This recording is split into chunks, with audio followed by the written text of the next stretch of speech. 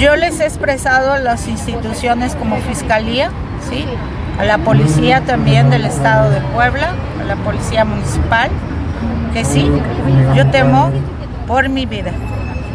Porque si tú dejas hoy a un feminicida fuera, ese feminicida va a venir a quitarme la vida a mí. Le va a quitar la vida a algún miembro de mi familia.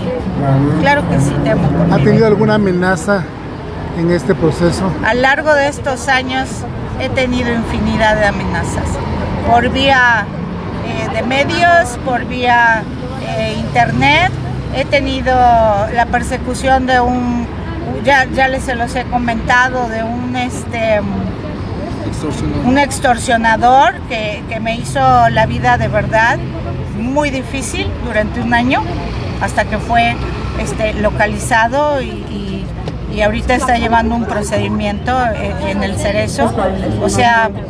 Y la persecución de la familia de José María también, porque el padre de José María directamente a nuestros Facebooks, no solo de nosotros, de mi mamá, de mi papá, nos ha mandado amenazas, las cuales están en la carpeta de investigación, nos ha dicho cosas, nos ha amedrentado y aparte nos ha hecho sentir que en cualquier momento nos puede pasar algo a cualquiera de nosotros.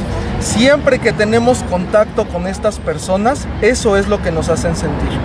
Y eso es lo que dicen. ¿Por qué?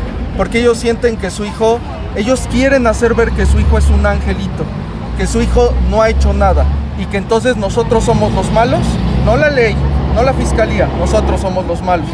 Y entonces por ende nosotros vamos a tener nuestro merecido. Y nos los han dicho. A mí me han mandado infinidad de mensajes familiares, primos, tíos, sobrinos de José María, amenazándonos y diciéndonos que un día vamos a tener nuestro merecido por haber metido a José María a la cárcel.